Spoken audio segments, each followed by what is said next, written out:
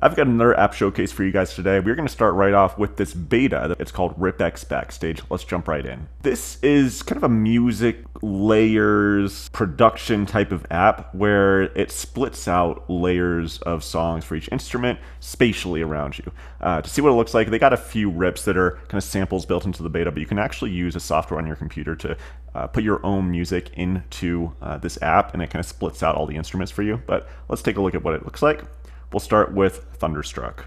All right, I'm keeping the volume a little bit low so you can hear me over it, but I'm gonna have to walk around for this one.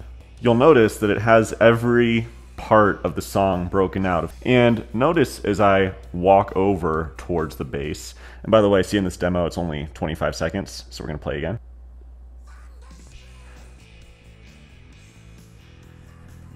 And as I am chilling over here by the bass, I can really only hear the bass. Same with the electric guitar. Now the vocals.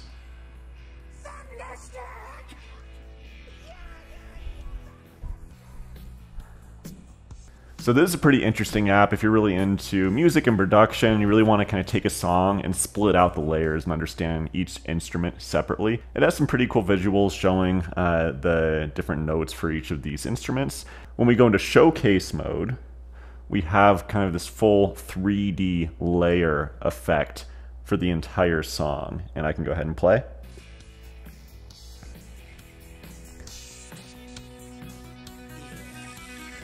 And then there's also things like Learn and Perform, which I believe allows you to have such different settings between each of these, and you can really kind of dig in and decrease the volume on certain instruments. Again, this is a beta. I'm not exactly sure what else this is supposed to be offering at this point, but we'll keep going and record and create. We can go into a producer deck. And here in the producer deck, it just shows you a few more visuals, a few options. I think eventually you can be recording as well, but some of these features do seem like they're not quite fully cooked yet, so excited to see kind of what happens with this app. It also does allow you to connect Bluetooth MIDI devices as well. It's pretty early still for this app. I want to come back to this one when it's fully released and really try to use the producer settings and test it a little bit further, but that's just a quick look at this beta. Next up is Immersive India. This is another one of those video player apps. It's a team has gone out and filmed in full 180 3D immersive video, and this was a 3.5 gig file for 2.5 minutes that I just downloaded. I've not seen it yet, so you'll see my live reaction. Let's see how good it looks. This is actually really high quality. This honestly seems right on par with Apple's own immersive content. Of course, we can still see the hands. It's the edge of the 180 view. When you're looking forward like this, no black in your field of view. Wow. I've really been loving some of this immersive content. This just looks really good. Almost like we're just sitting right here with this pottery maker. And they've got quite a few different things to download.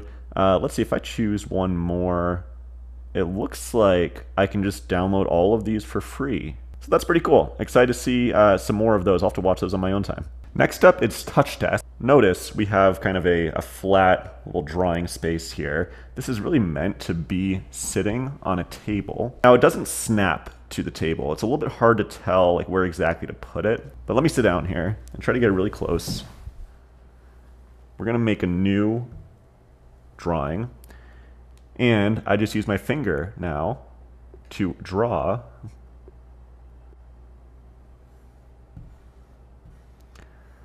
Interesting. See, this is not really catching my finger too well, I think. It's just a little bit too low. Let's bring it right here. There we go. So this is kind of a fun app that allows you to really draw on any flat surface. And we've got all sorts of different functions here. We also have an eraser if we don't want to do undo.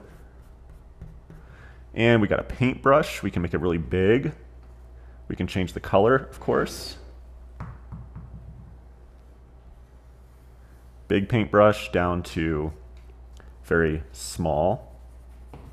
And then we have a pencil. We can make that very tiny. Let's make that, how about dark green?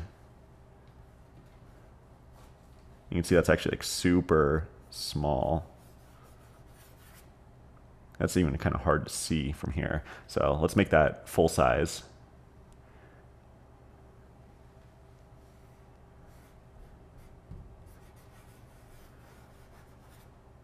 There we go. So it looks pretty real. It's like I'm really drawing on my table.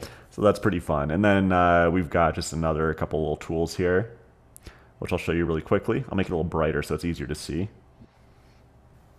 There we go. So it does get pretty bright and vibrant. Just testing the limits here. If I make this really small again with this brighter color, I can write my name. Maybe. That's not very good. The last thing I'll show you is this tool as well. Yeah, that's actually really nice. I kind of like that. I said it's meant to be used on a flat surface. We can really put it anywhere. So I can just draw right here. And right when my finger goes through that surface, that's where it starts to draw. And that works quite well as well. Now, you can't make it go vertical against a wall. I think that'd be a pretty easy thing for them to add, but who knows? A bunch of different ways to draw on this thing. I think that's a pretty fun app. I'm gonna need the controller for this next one. Now, when I'm editing these videos for you guys, I'm not doing it on a little laptop here. This is the whole desk setup I'm using. And thanks to today's sponsor, FLEXISPOT, they gave me this fantastic standing desk here to do my work. And I just want to tell you guys a little bit about it, if you don't mind. This desk has a dual motor system, super quiet, and listen to this. This bamboo top material is super strong with a tensile strength of 28,000 pounds per square inch. We've got 4 different settings, and we can manually set for memory any adjustment that we like, 1 through 4. Standing, sitting, and then some extras if you need them. We can go up or down. Now check this out. This thing holds up to 220 pounds, so anything you want to throw at it, good to go. If you do decide to use my link in the description to buy one of these desks for yourself, keep in mind it has a 5-year coverage on the desk frame and motor, and 2 years on the controls and electronics. The desk can go as low as 23.6 inches and as high as 48.8 inches. So even if you're super tall, it'll work for you.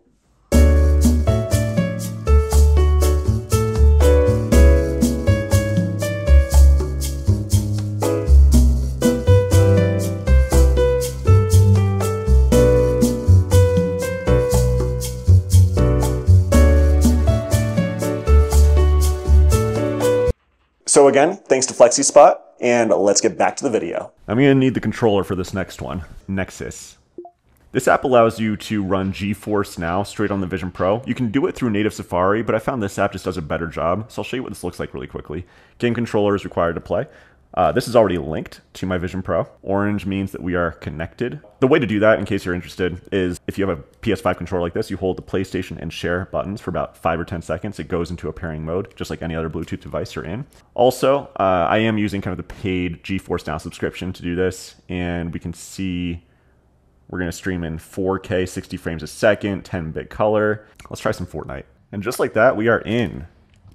Using the controller to play this game on my giant screen here. This screen gets pretty big too, as big as I want. Full 4K streaming. You will notice though, it's a little choppy. So I really do think this is thanks to my network just having a few issues. I'm using an Arrow mesh network, which unfortunately doesn't allow me to choose specific Wi-Fi channels. So I might have to mess around with possibly another router, but at least you can see what this would look like. I know people have gotten this working really well with the right router settings, but the fact that we can stream in 4K and go ahead and play is pretty cool. This app will also show you some network statistics here. So for example, you can see we're at 42 ping, which is okay. I think you generally want to be below 20, but I am just getting this packet loss, like these lost frames. So it makes it kind of unplayable right now. I've had days where it works better, but you can see it's not super useful with my current network settings. All right, let's go to the next app. Next up is MoviePass Screening Room. This is a movie trailer viewing app from MoviePass that allows you just to watch the latest movie trailers. So let's just take a quick look.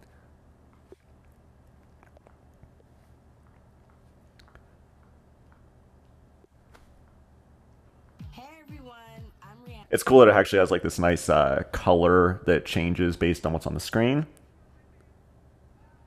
We can make the screen nice and big. It looks really clear as always. We've got our environments. There isn't really a next button or anything like that to go to the next trailer, but if we do go back, we can just go ahead and choose anything that we want to see. And it's pretty quick and snappy to just kind of see the latest movie trailers. So it's a pretty simple app, but for those who are into trailers, it works just as nicely as you would expect. I have seen other apps like this that I think do a little bit better because they allow you to kind of see what, like a playlist. Like it just kind of keeps going next to next to next trailer, and there's some custom environments and other apps, but otherwise this pretty much does what you expect. Next up is Floor is Lava. You might be able to guess what this does. It makes your floor lava. I think this app works decently well. We got these nice little fires coming up from the floor. That's pretty neat. It is, I think, a pretty recently released app. I'm hoping it updates to be just a little bit more accurate in terms of, you know, see how this table doesn't exactly recognize there should be lava on this part of the floor as well.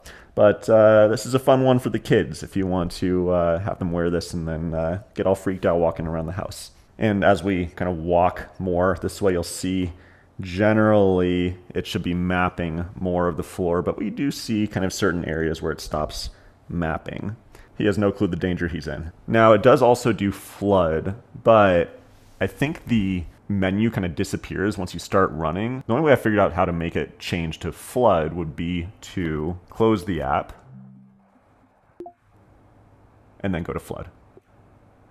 And flood here, again, you know, the graphics are pretty basic. It kind of feels more like a misty blue swamp area that is layered on top of the floor.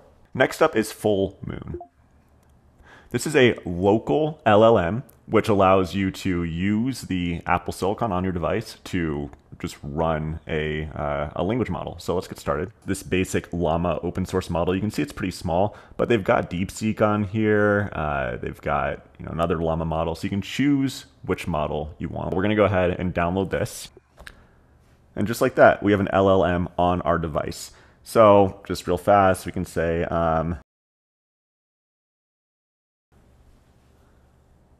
you get the idea. So just like another LLM, you all know what a language model is by now. You can see we can change a few things like the appearance, change text size, etc. It's nice if maybe you don't have Wi-Fi, you can still use this because it's local. And you can of course just have this running elsewhere if you're running different apps and you want to be kind of looking at a language model at the same time. And finally, we got Cupshot Showdown. Let's actually get some space for this one. This is just like a beer pong game. And what's nice about this one is it can understand right or left hand. So right hand or left hand. And then we can change, so we got the bot's turn right now, it's gonna throw. While it's throwing, we can change our throw sensitivity, ball bounciness. And for example, if I just make this really sensitive, I can just do a really light throw and it goes just way too far. So again, for me, I kind of like it down here.